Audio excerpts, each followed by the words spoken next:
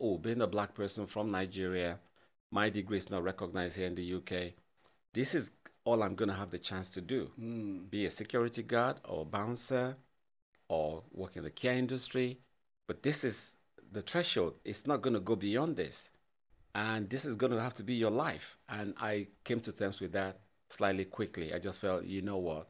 It's not about the money. My kids are happy. You know, the wife's happy. We have a nice big TV. And the fridge, it's got grocery in it. And every now and again, we can hit the Nando's. I think we're fine. Conditioning. Yeah. Yes. So I just felt like, let's just get on. Let's not moan too much. Life's okay, man. Yeah. Let's leave it. And I think that's something sometimes that we have to be very, very careful of, because you become comfortable with that situation, because it's the mind is designed to keep us safe, right? It's incredible. So if this thing is hurting you, being in this position, then the mind starts to slowly condition you. See, actually, is it really that bad? Totally, totally. I mean, when I go to church on Sunday and I put on a nice three-piece suit, with some pointy shoes, and I said to myself, "Come on, like it's okay." Like it's not so bad, and then you take a photograph, you look back, I'm like, yeah, it's fine. But it's really not fine, because you can do way more than you're doing.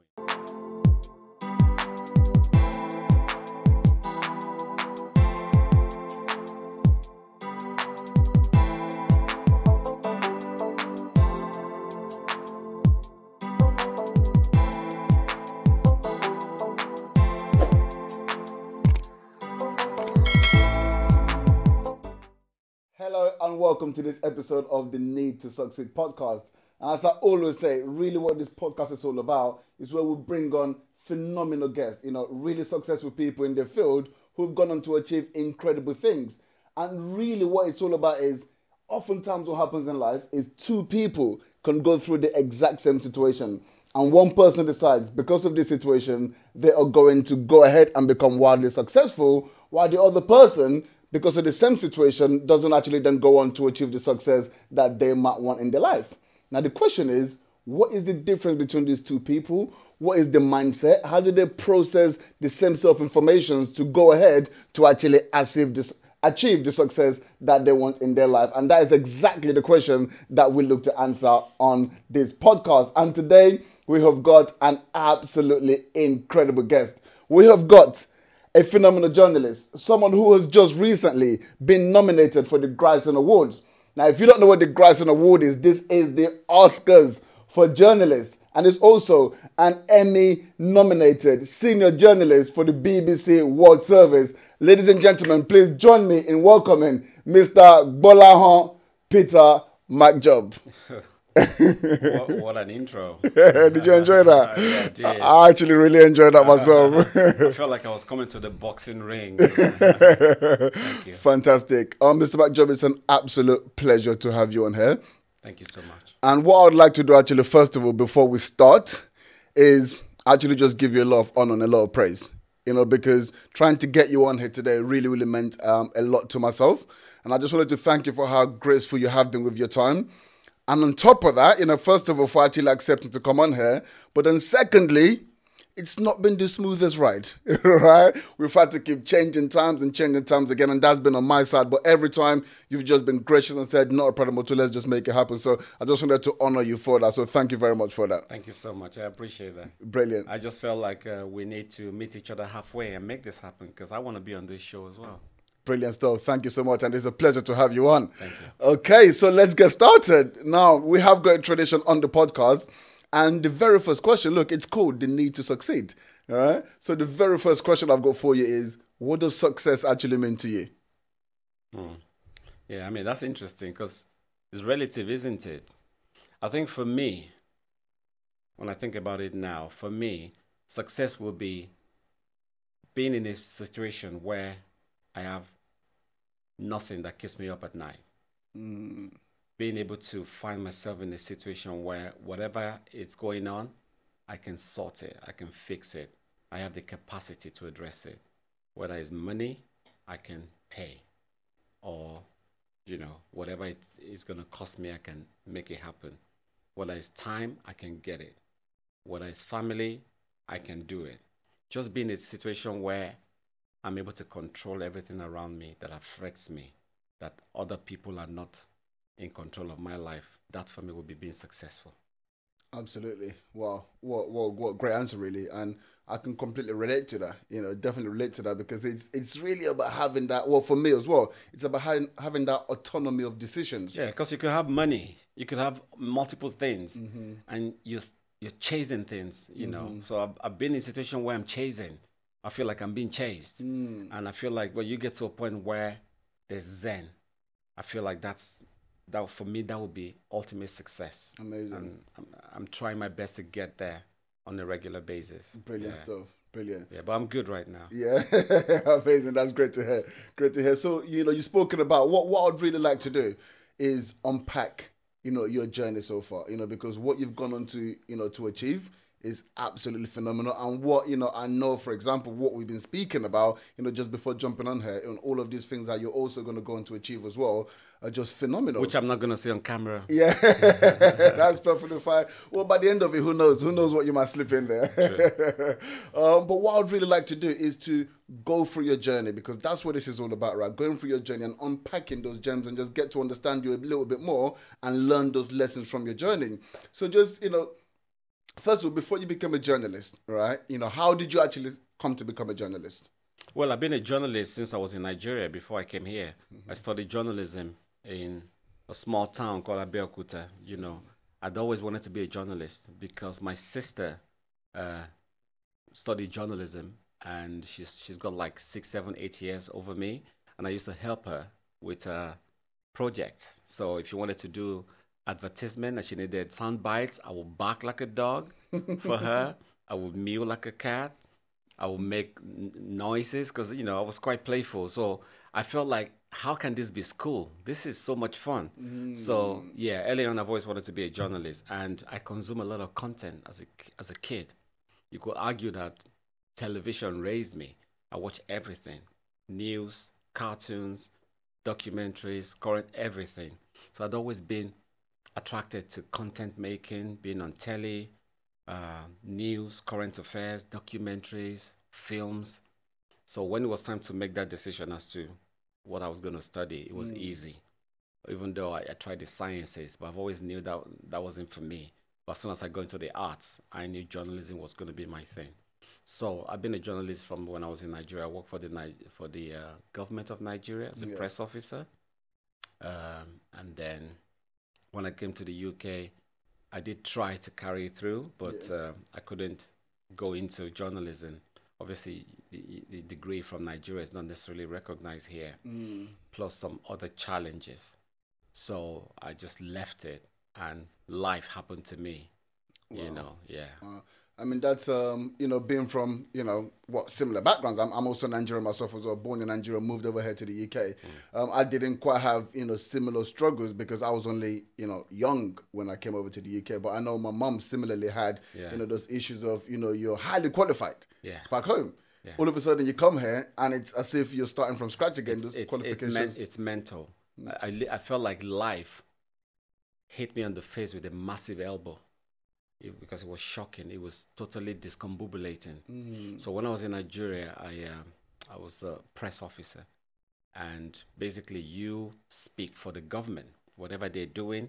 Like the minister in Nigeria, Mr. Lai Mohammed. Everybody you mean about Lion Mohammed? No, Lai Mohammed. That'll have to be off record. Yeah. So basically, that was our job. We would look around what the governor was doing and we'd put it in paper and write to media organizations. So I loved it, and I was like really young as well. I felt like, yeah, this is the life I want to live. I had like a nice car, nice young family. So moving here and life happening to me, I feel like it gave me a massive elbow across the face, because now I had to have a job as a security guard in a club, freezing outside, shaking like a jelly, and having people disrespect me because I'm just tall and skinny, and people be like, get out of my way, So it wasn't nice for me mentally, and it kind of upset me, and I felt like I stalled in my journey of life, and I spent a lot of time being resentful as to how did I end up here, and why am I all of a sudden looking like a deadbeat like dad for my kids, for instance. What do you mean? Well, just not being able to do what you feel you should do for your children, like going on a nice holiday or being able to buy things, maybe like a game console when your 9-year-old son asks for it, and having to wait maybe to the end of the month or having to save up to do that. And I remember it used to hurt my feelings when my son asked me for something and I didn't have it, and how it was almost becoming a habit of not having money when you need it. You know, it's so unsettling. Like, why would I not have cash when I need it, when I'm working? You know, but then what are these jobs that you're doing anyway? So if I felt trapped for a while in a little box because I felt like, oh, being a black person from Nigeria, my degree is not recognized here in the UK. This is all I'm going to have the chance to do. Be a security guard or a bouncer or work in the care industry. But this is the threshold. It's not going to go beyond this. And this is going to have to be your life. And I came to terms with that slightly quickly. I just felt, you know what? It's not about the money. My kids are happy. You know, the wife's happy. We have a nice big TV. And the fridge, it's got grocery in it. And every now and again, we can hit the Nando's. I think we're fine. Conditioning. Yeah. Yes. So I just felt like, let's just get on. Let's not moan too much. Life's okay, man. Yeah. Let's leave it. And I think that's something sometimes that we have to be very, very careful of, because you become comfortable with that situation because it's the mind is designed to keep us safe, right? It's incredible. So if this thing is hurting you, being in this position, then the mind starts to slowly condition you. See, actually, is it really that bad? Totally, yeah. Totally. I mean, when I go to church on Sunday and I put on a nice 3-piece suit, with some pointy shoes, and I said to myself, "Come on, like it's okay." Like it's not so bad, and then you take a photograph, you look back, I'm like, yeah, it's fine. But it's really not fine because you can do way more than you're doing. But then the question is, how do you make that transition? And for me, that was the massive learning curve when I eventually made that transition. Everything happened between your ears where you felt like enough, because I felt my soul was at war with me. Just what I mean. Can you explain that? What do you mean? So on the outside, everything was great. But on the inside, I felt like I was doing myself a disservice.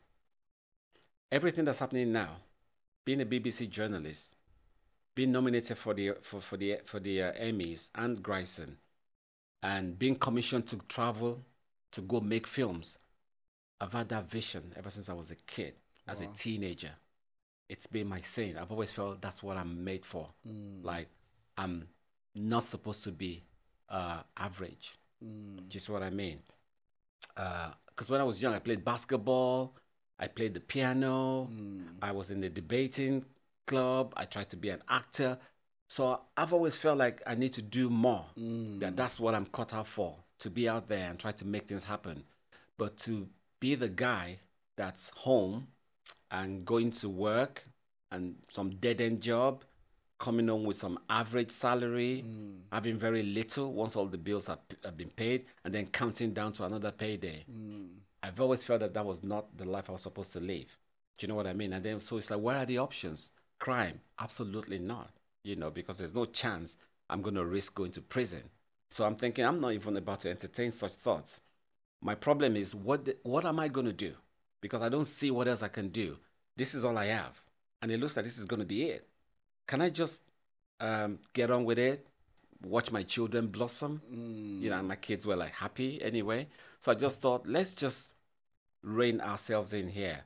Let's not drink our own Kool-Aid. Who told you you're special? Do you know what I mean? Who told you that you're supposed to do exploits? Come on now. Come off your own hype. Look around you. Do you know what I mean? How did that make you feel? It speaks to the fact that my soul and myself were in conflict. Because when I go to bed, I feel like I'm doing myself a disservice. I feel like I can do way more than I'm doing right now. I know it in my heart and soul that if I can just find how I need to turn the corner and get on this journey I could really take off as a journalist, maybe as an actor, or a business person, or maybe I need to. I just felt like, dude, you can do more than being the security guard or a bouncer or working in the care home. You can do way more than that. Of course you can. But the question is, so how and when? And that was the problem I had for a long time because I didn't know how to do it.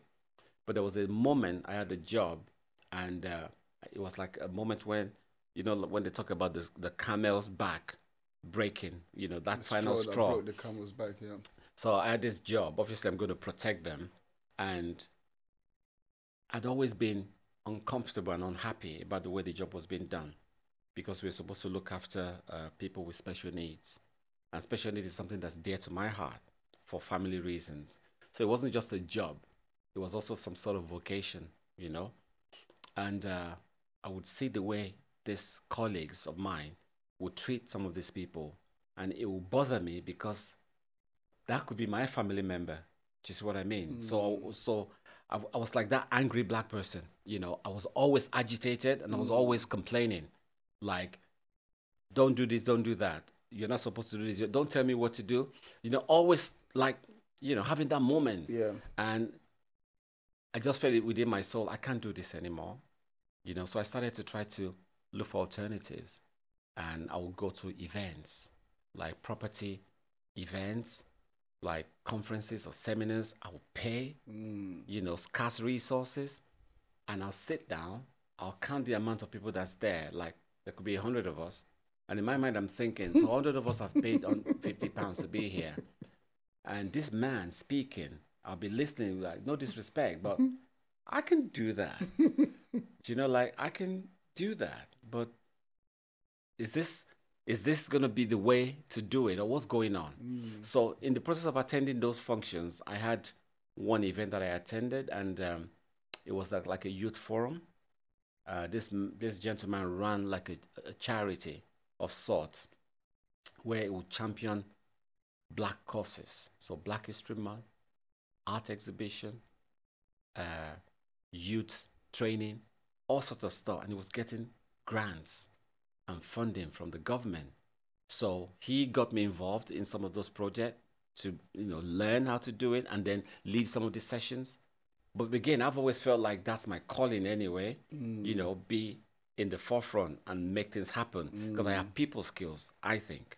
So we would do this project. It would be a huge success. Then I will realize that this gentleman has been paid some good money by the sponsors to make this thing happen. So I said, right, that's it. I'm going to set up my own organization. I'm going to do exactly what this fellow is making me do, this time for myself. And that's exactly what I did. So I quit my job on the spot. Initially, I wanted to carry on doing the job while I was chasing this hustle. But one thing I've learned is you have to back yourself. You really have to, because if you don't trust yourself and you cannot vouch for yourself, you have no moral justification to ask anybody to vouch for you or ask anybody to pay you more money or give you opportunities when you're not even about to give yourself opportunities. Yeah, but I've got kids to feed. Exactly. Yeah.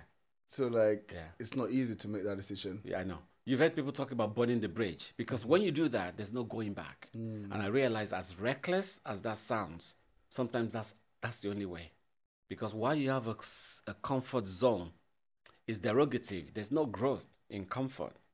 And as bad as that sounds is the fact. Because when you're comfortable, I mean, you look at all this.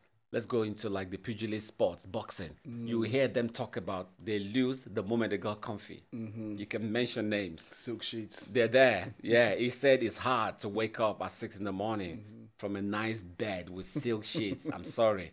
And once you're comfy, it's hard. So you really have to stay hungry, But for me, you need to put yourself in a situation where there's no going back. So for me, I already knew that I was done with that job because it was killing my soul. The sort of things I had to do to collect my salary, it was bothering me. Not because I was above it. I felt like I could do way more, but also I felt like I was doing myself as a human being. Again, I refer to the soul. I felt like I was doing my soul a disservice, that my soul was not happy for where I have taken it. Like, this is not how I made you. Why are you here when you could be there? Why did that bother you so much, though? Because, there's so many other people who've been through, similar things to yourself, and now 20, 30, 40 years down the line, still in that same situation. Why did it bother you that much? And I probably not have any answer for it, except maybe when I look at my situation now, and to think that if I hadn't made moves, how I would have lost the opportunities that I have now, how I would never have been in the situation that I am now. I mean, I got here super late, super late, because I was asking myself multiple questions about maybe it's not a real thing. Maybe I just need to manage my expectations. But I've always felt in my soul that there's something there for me. And now more than ever, I'm sure that there is, because I have evidence. You can argue with results. Every time I've ventured out, I've gotten the reward. So now I cannot not venture. So right now, life is good. But when I think about the dreams that I have and the things I'm trying to achieve, my heart starts to race because I'm super excited. Do you see what I mean? Yes, I completely understand. I want to push back on something a little bit, right? You've got a dream and you've got this vision and you have to conceive it to actually achieve it. But a lot of people have dreams and then nothing happens. There's a reason for that. I've learned from my experience that there's opportunities everywhere on a regular basis. But you need what you call like inner eye or spiritual eye to see them. I promise you. And I feel like it's not even voodoo, it's science. So if you want something so much and you become obsessed by it, that it dominates your life, not in a negative way. So you wake up in the morning, that's what's on your mind. You go to bed, that's what's on your mind. I think what happens is your spiritual eye becomes open, such that when your moment comes, you see it. That's how it happened, and that's what it's always happened to me. So whenever I have something that I like, when my moment comes, I would know. Absolutely. Yeah, because that's all I'm thinking about. Yes. And even when you look at other parts of life, when I usually use sports as an example a lot, some of the greatest, the method is the same. There's nothing different. They're so obsessed with the sport that they do. Absolutely. Michael Jordan, LeBron James, Kobe, of blessed memory, same old story, same thing. They come to the gym first, they leave last. They're obsessed. And then when they're done with the sport, then they start to put attention on their body, what they eat, what they know, come on. So I feel like if we put that kind of obsession into what we do for a living, so me being a journalist now, becoming obsessed with my journalism, Absolutely. And the reason I wanted to, the reason I asked that question was because, yes, sometimes it's so easy because there's a lot of just sit there, meditate, and, just dreaming is actually going to happen. But what you've used there is the word obsessed. You have the dream, it consumes you, you become obsessed with it, which that means you can't but take action. Because that's the missing piece, right? You can't just dream and then it happens.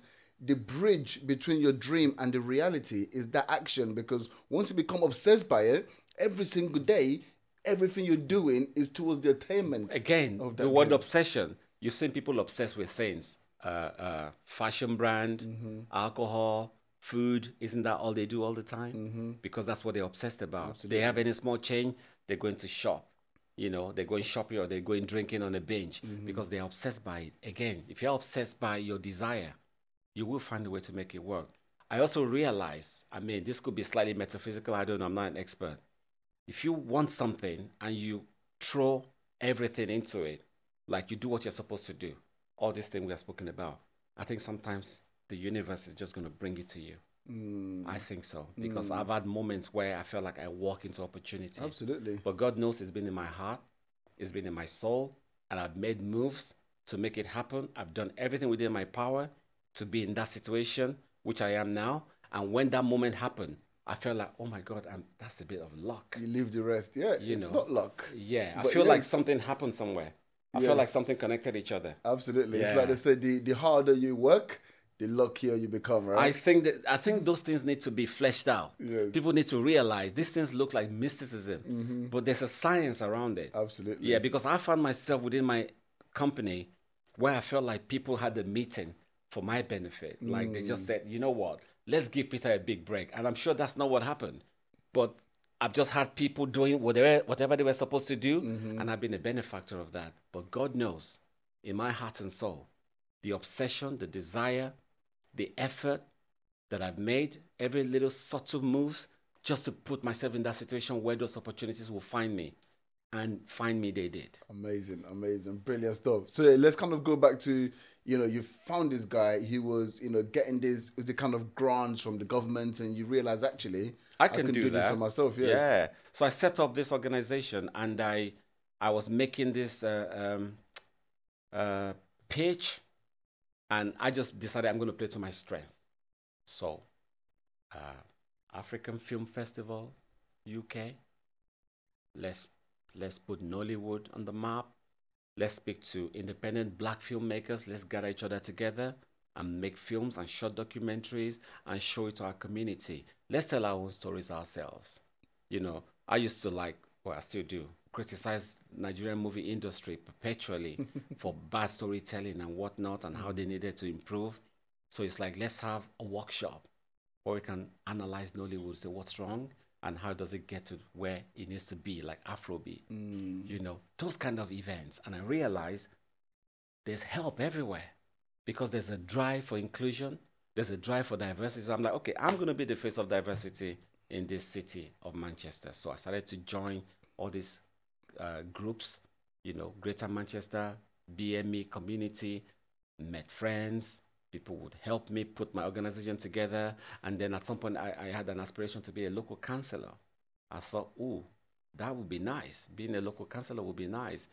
As I was getting closer, I was feeling better with myself. My soul and myself were no longer at war because my soul was liking the experiences I was having. And all of a sudden, I'm wearing a shirt and a blazer and decent pair of shoes. And I'm having to go to places where I have to speak and speak slightly eloquently because of the audience that's there. What did that represent to you wearing, because you said that with a lot of pride, wearing your shirt, your suit. Yeah. What did that represent to you? It just felt like I needed to do myself some justice.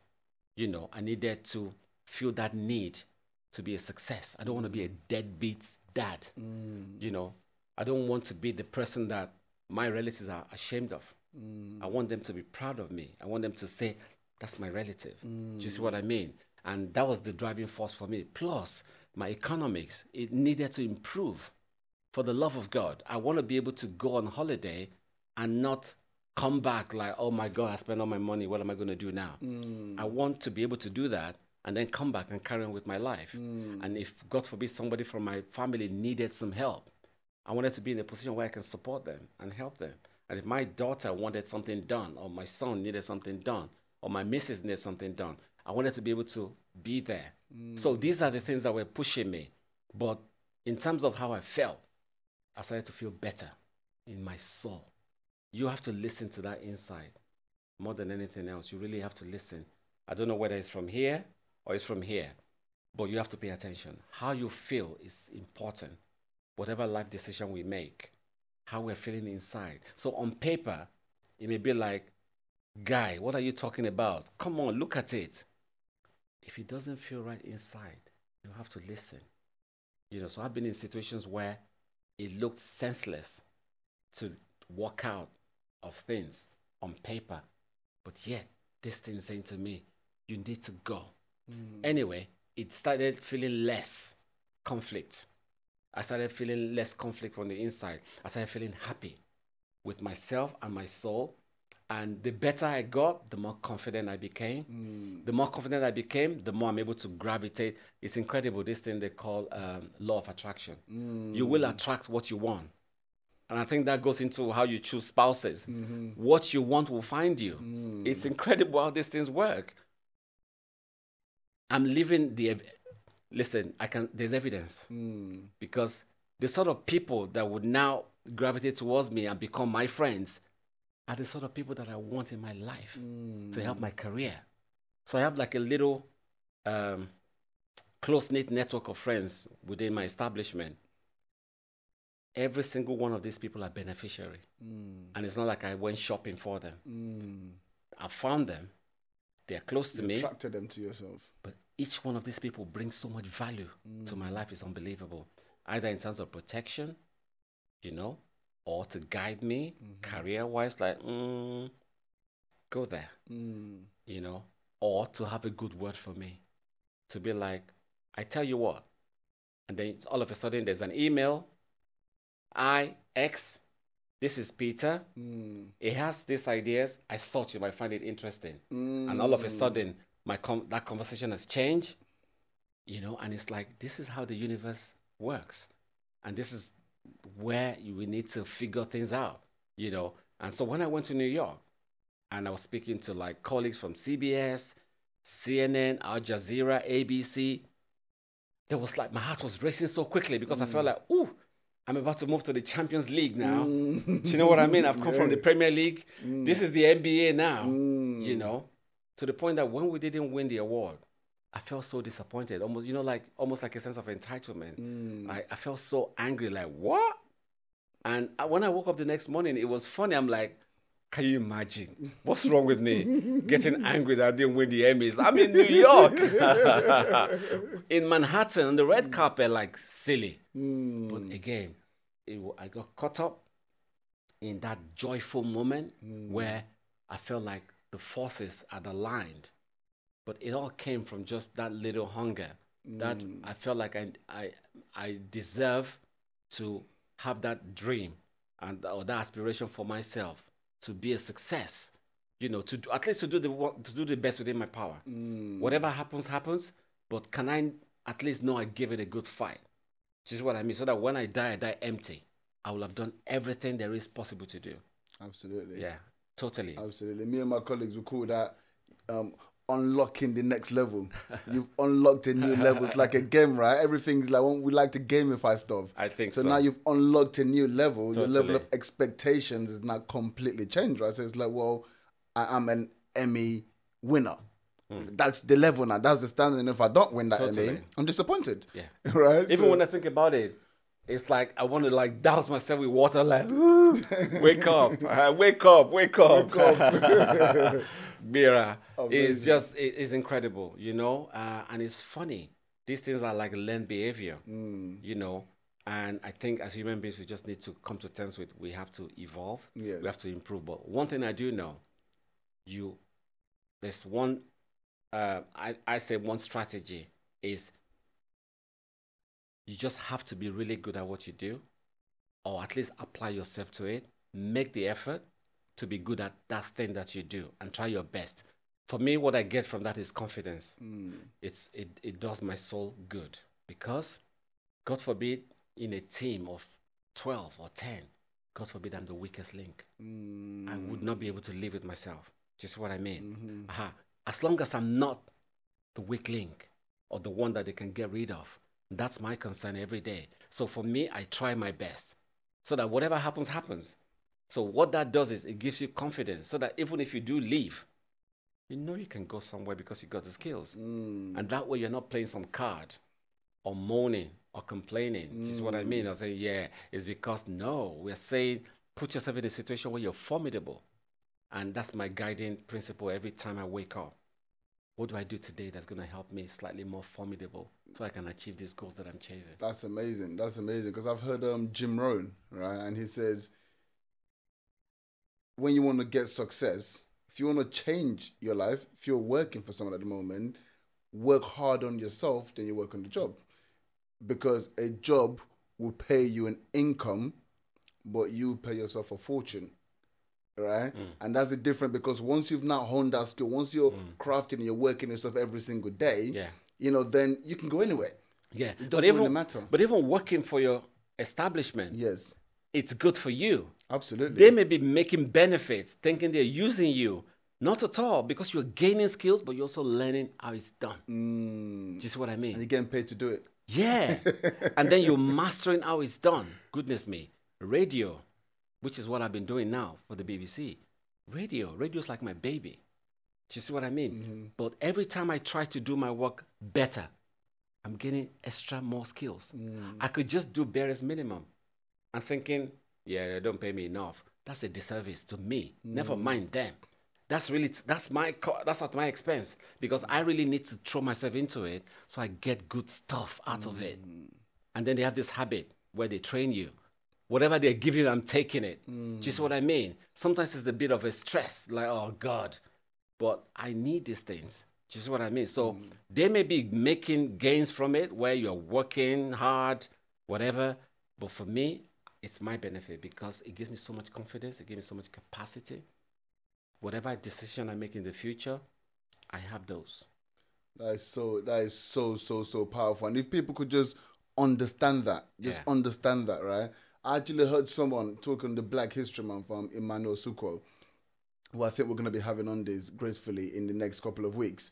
And he pretty much touched on that, because it's about, you're working for this firm, but it's literally like an apprenticeship, and you're getting a full-time wage doing it, and you're going there and you're going, oh, so that's how you generate leads. Oh, so that's how you create that. Oh, so that's how you do that. Okay. And you're doing it, and they're paying you to do this, and you're just gathering all of this information, all the skills.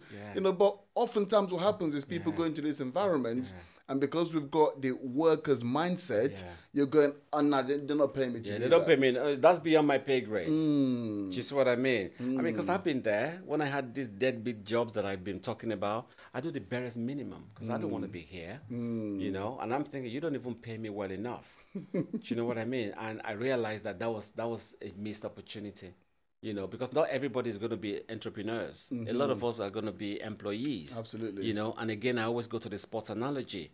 We mentioned all these amazing athletes. Somebody is paying their salary, but the reason why they are so good, they're working hard for the employees. Let's say Cristiano Ronaldo, as an example. Every time he tries his best and helps Man United win, they're grateful.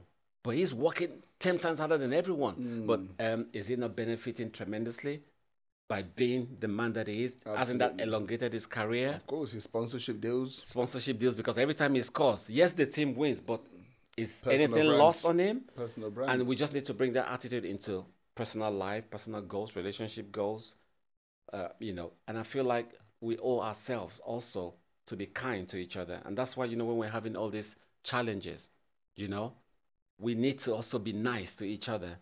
I used to beat myself down constantly, and now I'm changing. I'm trying to be nice to myself. What do you mean? Because we're our own worst enemies. When you watch back the edit of this film, you might say, "Oh, I don't like that."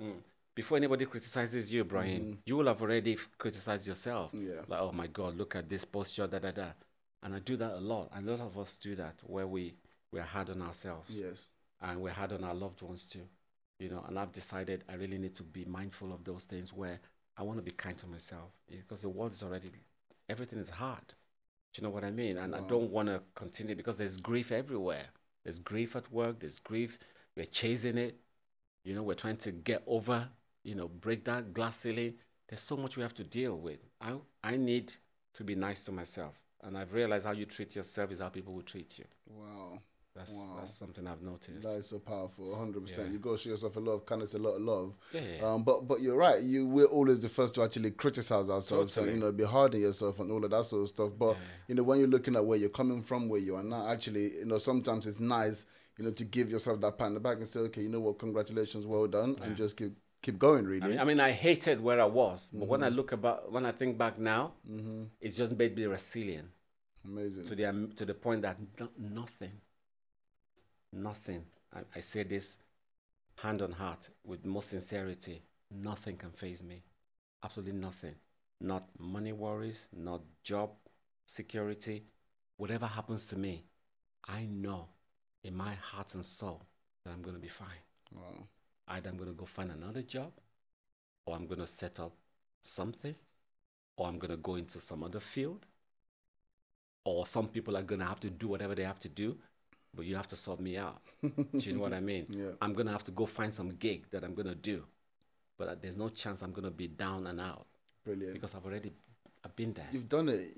You've got the t-shirt. And then I'm not afraid anymore to be on the floor. Absolutely. I was there. Yeah. So what that does is, all those things like muscle memory. So when those things happen, boo, boo, boo, boo, boo, I remember. that I've been there before. And then, boom, I've learned you have to be calm, and then your creative center takes over. Like, guy, what are we going to do?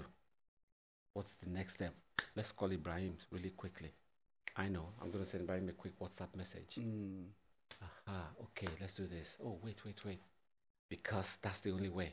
Whenever you have problem, your creative juices take over. There's no clarity. Yeah. There's a state of panic, which... Totally, and so me, I never panic. The first thing is, okay. Yeah, so I have to breathe. And once I do that, I've realized that I need to think now. This is when I need to think, because I cannot afford to let my brain shut down, because this problem needs to be solved ASAP. Are we fighting or are we flying? Am I running or am I facing it? Dead on. Quick, think. And I take pride in the fact that I take time off to think a lot. That's amazing. Yeah. So how did you then? So you've got this, was it like an NGO when you was... Yes. So the NGOs and stuff. So you guys you were actually creating pieces of work. So well, I'll tell you, one of my work is online. Yeah. I made a documentary for, they call it oral history. Okay. I got funding from Heritage Lottery Fund to make a documentary to document the oral history of Nigerians from the 1940s to the 1960s. Wow. And we had some amazing stories. Wow. Stories of the days of no blacks, no dogs. Those days, people didn't realize, people forgot there was a time when Britain was like that. And there was this man, may his soul rest in peace. He died now. Mine was the only interview he did on camera, and I have it, and it's in the People's History Museum in Manchester. Wow. So basically, he reminisced about one of the time when he went to find a house somewhere in Manchester, and they threw hot water on his head from the top, and it scalded his head. Wow. And he still has injury till tomorrow. Then he had another memory about when the war was on, and he had met a young lady who was impregnated by some of the soldiers. And because it was taboo at the time, her family disowned her. So he took her in, and she became his girlfriend, so to speak. White young lady, but pregnant, and she had no clue. I think maybe one of the soldiers raped her, whatever. Anyway, so they became a family. And then she was due to have another baby, his baby now. But then the little girl that she had, who was white, only knew him as dad. So he was taking her on an outing, and I think she was having a moment where she was crying, and the locals thought that it was up to no good with the baby and beat into a coma, not realizing that that's his child. Wow. Incredible stories that you wouldn't believe, people's oral history. And my dad and my mom came also in the late 50s, and they had their stories. So I filmed them as well. And my uncle, who's done some amazing things here, is actually recognized by the Queen. He has an MBE. I interviewed him, and he told me his stories as a young man in the 60s, growing up in London, cleaning the trains, and then going to college. Amazing stuff. So I got paid to do that. Wow. So I realized creativity is all you need. Ideas rule the world. I absolutely had fun doing that bit. So they gave me cash. I bought cameras and everything. I conceived the idea. I took trains across England. I interviewed people, and I made a nice documentary, and we watched it, and I had a massive round of applause, and they put it on their website. How did that feel? It felt great because I had fun throughout. This is what I'm trying to say. Just imagine that, going from working in a care home and as a security guard, freezing. I've had moments when people have tried to beat me up when I used to be a bouncer. I remember a time somebody grabbed me by the scruff of my coat. His forehands were so big. I was trying to slap his hand down. They didn't move. They just grabbed me like that because a girl had accused him of something. And I was like, excuse me. And he just took offense that this security guy, this skinny, tall guy, had the temerity to speak to him and just grabbed me by the throat and took me to the back door and just launched me. So I've had all these moments, you know what I mean? And then all of a sudden, I'm making documentaries for Heritage Lottery Fund, and they put it on their website with my little face. Wow. That was amazing. And I realized sometimes you just need ideas, and then you need to believe in your dreams. So that was my gig. And then I got into the European Union. There was a project called Erasmus, where you're a youth worker for young people. I went to Latvia, Lithuania, Hungary, Germany, Romania. I went to Transylvania, to Dracula's castle. I was in his bedroom. I'm like, my life is good. Do you see what I mean? People were paying for those flights. Yeah. The European Union was paying for that. And I was just going as a youth worker. We would do like capacity building, how to write CVs, how to do diversity, interreligious conversation, because this was where my strength lied. It was great. And then I came back on one of my trips and I saw a message from the BBC. Oh, we're offering you a job, because I'd applied to work in the BBC. I'd applied to work in the Home Office as an immigration officer. Wow. I'd applied to work in the police, because my soul and I had become friends now. And I'm beginning to do what my spirit told me that I could do, as against, don't be daft, do what is feasible. So you even had the audacity now to actually apply for the BBC? Yeah. Something I would never dream of before. I just felt like, why not? You know, because there was a time I worked in a community radio station where they don't pay you. You come there for free. You pay for your own fare. And God forbid you make any mistake, you still get in trouble even though they're not paying you. But it was nice. So I found my voice. All of a sudden, I'm speaking on the microphone. I'm playing Two-Face, Idibia. I'm playing. There was no Burna Boy or Davido at the time. The bunch. I was playing the band. I was playing too. I loved it. I would just waffle through, but I was just hitting it with Afrobeat. So when I look at all the Afrobeat DJs on One Extra now, I'm thinking I used to do that before you guys. And it was then that I felt like I can this journalism thing, I can bring this dream back again. I was well into my 40s. True story. The class of fresh employees that came in with me, they thought I was one of the bosses. Because we're supposed to meet our bosses. Yes. I think they employed 20 of us that year, and we all met each other for the first time.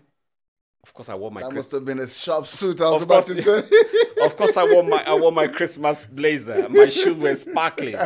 So I think they thought one of the bosses came early. Yes. And no, it's not one of the bosses. It's you.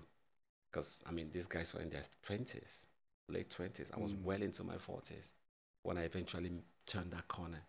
And now that I've turned that corner, it's like, it's all guns blazing. Wow. That's absolutely phenomenal, because what I've kind of taken out of that is you come into this country in a situation that you didn't really expect yourself to be. You know, you're going down this journalistic route, which has always been your route from when you were young, right? And then I had to stop. Bang, reality hits. And I went to the dust. Yes. Yeah. You know, but the vision never died, even though your mind tried to control you. The vision, my soul there was refused. something. Yeah, Yes. It kept saying to me, you can do way more. I'm convinced, but sometimes I used to feel like I was just foolish and arrogant, because there's no evidence to suggest that I can, you know, until I had that moment.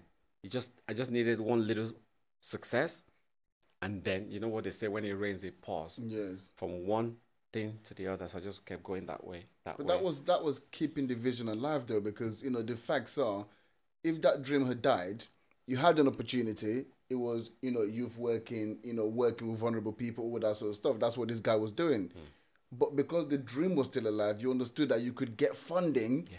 And actually, now I can start creating pieces of work, Yeah. you know, that's going to give me joy, that I'm going to love doing. Totally. And that dream all of a sudden comes to life. Yeah, totally. And then you go and do it. You start to feel confident. You start to feel like, this is actually what I want to do again. Totally. You know what? Why can't I work for the BBC? And then you're actually going to make the application. So just that power of keeping that dream alive, never dying, and then, importantly, taking those actions to actually go and bring that dream to reality, then all of a sudden things start to compound and things start to align for you, right? I say also we have to lose the fear of failure.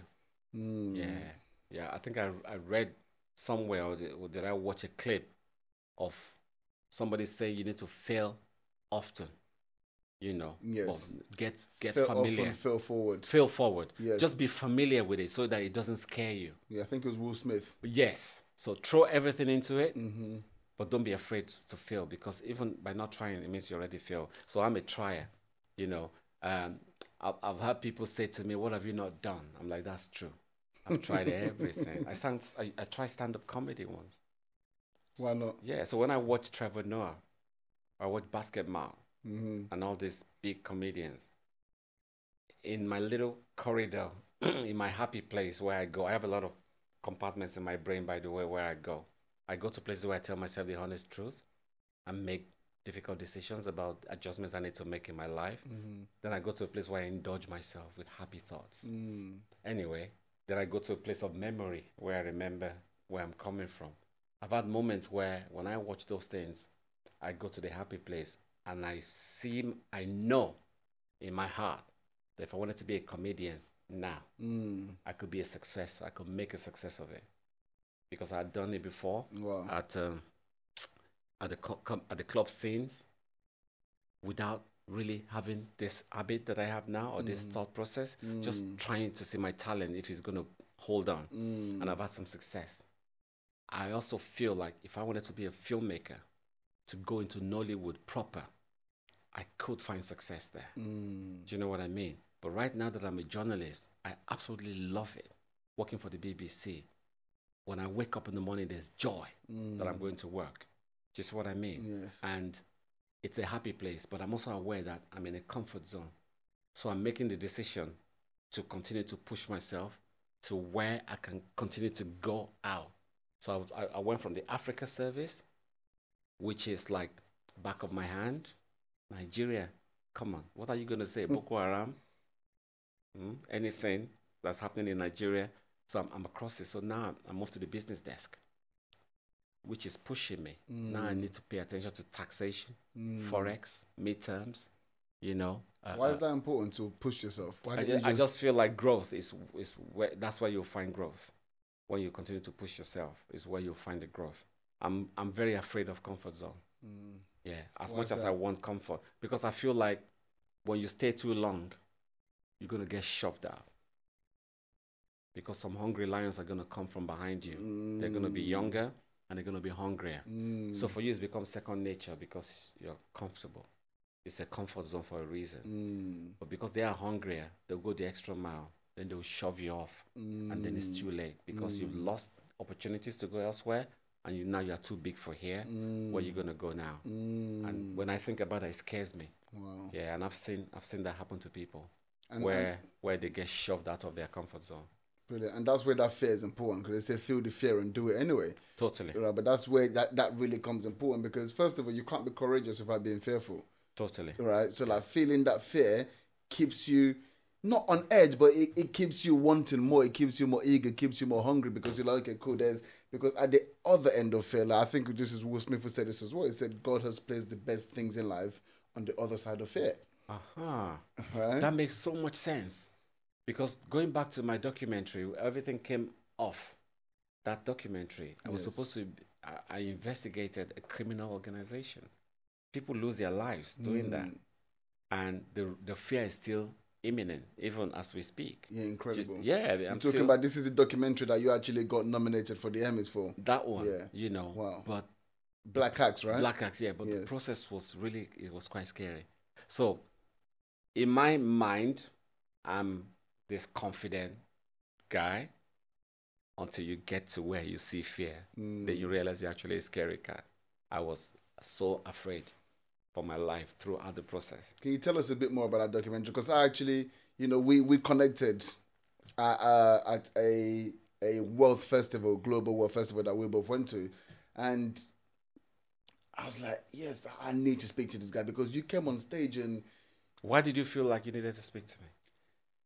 Because you were different, right? This was like a global wealth festival and, you know, everyone that was there, it was... I was angry. Yes, your energy... There was so much anger in my tone. Your energy was just so different, right? Yeah. And I was like, wow. And everything you were saying resonated with me, right? So I was like, I need to speak to this person, right? So that's why I came to connect with you. Like, why did you feel how you felt that way? And why did you speak so passionately that day? There was a bit of anger. Because for me, when I see the community of Black people, I feel like it's about time we need to start doing things properly. Just what I mean. And I feel like religious stuff, religious habit, it does hold us back to a degree. So I thought that the purpose of why we gathered was to share nuggets of how we're going to go from A to B with success. Somebody used to make jokes like, if you ask Warren Buffett how he made his money, he will tell you what he did. If you ask Elon Musk, he will tell you what he did. If you ask a Nigerian person, he will say it's God. Do you know what I mean? It's like, can we at least give each other details? So when I thought about the fact that people pay to come there, because initially I was like, listen, we need to do A, B, and C. And I think when one of the contributors was talking, and then it was all about scripture and obedience, and I'm thinking, so I got really flustered. So I'm thinking, can we not do this here? And I think that's what pushed me, because I just felt like, please, can we have details of what people need to do? Because when you go back to work on Monday and Amanda has the job that you're trying to get, or Alex has the role that you're looking for, don't start saying it's racism. Because only God knows what Alex has done and Amanda behind the scene to makes themselves ready. That's why we're here. Can you give us this nugget so we can go and become better competitors? Because it's a jungle out there. And I think that's what happened to me that day, So, well, it was great, me kind of listening to the message, it really struck me here, and that's why I connected with yourself straight away. So thank you for putting that message out. Thank you. Brilliant stuff. Brilliant. So just kind of going back to the black cactus, I really want us to touch on that a little bit. Yes. So the documentary was about this criminal gang from Nigeria. They never used to be that. It was like a sorority club. Well, almost like just like a organization that was trying to fight injustice within the society. It was set up in the times of the colonials, and they just wanted equality, equity, justice, fairness, but a group of university students. And I think sometime in the 90s, it went rogue, where it just became this haven of violence and just gangs, really, gang violence. Except it now took it to another level, where it became like a syndicate of human trafficking, rape, murder, fraud. So I was just able to kind of bring them out in the open and tell the story, which is not necessarily new to most Nigerians, but the globe did not know the enormity of it. I felt like it was, because me watching that and seeing the level of exposure, like you really expose yourself. You put yourself in, people who don't know about these places, right? You put yourself in a position where you can't just get in the car and drive out if there's a problem. No, I mean, when we went to Makoko, we traveled on the canoe on water filled with human feces and needles, and you don't want to fall into that water. You're not going to come out healthy. Just what I mean. And that's the only way we can access that place and exit. So everything has to go well. Everything has to go well. We have to do everything within our power to live. Yet we have come to ask difficult questions. How do you do that? How do you ask difficult questions and hope to live safely? Then we also had the elements that we didn't prepare for, like the rival gangs could ambush them at any time, because that's what happens a lot. They ambush each other and kill each other. We might be there at the wrong time, because we thought about that, but you just have to go. No one's planning for a camera crew to be there. Yeah. They've got their plans, you got yours. Totally. And also, what if these boys don't really appreciate the line of questions? And because they're quite, so what if they get really angry and turn on us or kidnap us? That happens a lot in the country. What if they see my Caucasian colleague and see money and then kidnap the two of us? It's super easy because there's water anyway. We can't leave. And then send a ransom note to our families or whatever. There's so much danger. And that's when I realized like how much of a scary cat I really am. Because in my mind, when it was like, let's do it, I'm like, let's go. Again, I already desired these moments. So when it happened, when the conversation was being had, I saw that was my moment, because I'd been obsessed with trying to do these things. So as soon as the chat was going in that direction, I jumped on it. Like, this is my moment, I'm taking it. Wow. So I wasn't really thinking about the dangers as much. But when we got on set, it dawned on me, like, I might have bitten more than I could chew. So it was it was nerve-wracking. But you know what, like we said, best things in life on the other side of fear. And as a result of you pushing through that fear, grabbing the opportunity in the moment of the opportunity, it's not elevated you to a whole different level. Like I said, I literally turned the corner. Grising nomination, Emmy Awards nomination. This is absolutely incredible, and I'm really, really, really honored for you to actually come and grace your presence today. I've had a great time. Brilliant, but we've not finished yet. We have not finished yet, because you've now had this great success and a phenomenal story from where you started as a security guard to now you're being nominated at the very, very highest level of your craft. So today, Mr. Gbolahan, Peter Macjob, what is your need to succeed? Oh, that's interesting. So almost like, what is my need now, since I seem to have gotten what I'm looking for? Absolutely. I think the need to stay. I think the need not to fall back to where I was coming from is my need to succeed now. And I realize it's a classic moment of you cannot rest on the oars, which is what I mean. So I've done that. So it would be wrong to now do that because the boat will stop. And God forbid I go back to where I was before. I will not be able to handle that. So I've realized I cannot wait. Maybe not as frantic as I was before, but I need to just make it steady. So that's my need to succeed right now, to keep this pace going, because I really, really like it, versus how I think my life was before. I like the way it is right now. I don't think Ibrahim would invite me to a podcast 10 years ago. And if I look at myself 10 years ago, it's a bit of an embarrassment. You feel like, come on, man. Like, come on, man. Like, come on, do something with yourself. Was the man. This dude now, I like him better. You see what I mean? And so I prefer that. So that's my need to succeed now. I cannot afford to go back to mediocre or average. I really want to do something phenomenal with my life, and by extension, do something phenomenal for my family. Amazing stuff. Mr. Gbolahan Peter Macjob, thank you very much. Thank you so much. Awesome, man. Was it good?